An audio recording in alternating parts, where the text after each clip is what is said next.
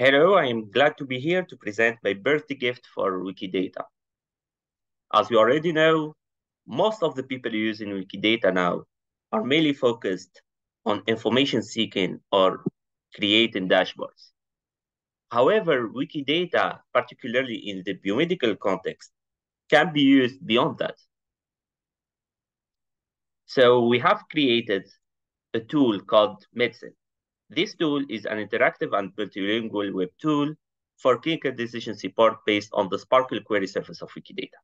So it works in a very simple way. So we can go here and click on English, choose English as a language, and then using Elasticsearch, we can actually type any medical entity. For example, we can type a drug called paracetamol.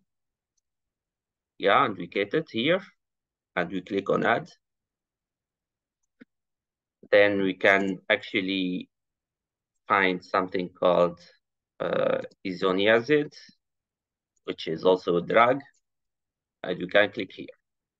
And you can search, this is an extra one, and you can search for the drug interaction between them, and we run the query.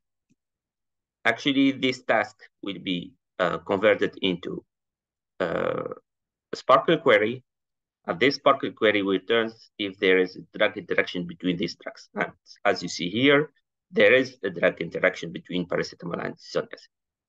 This can be used for a very important bench of medical tasks.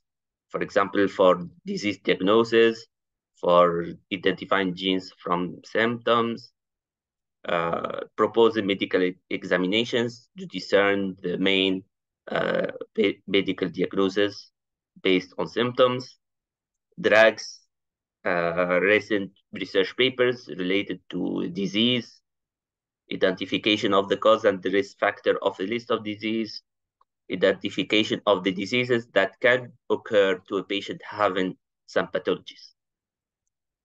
So as you see, it is a very simple tool to implement because all this is just based on a conversion of a simple task into a Sparkle query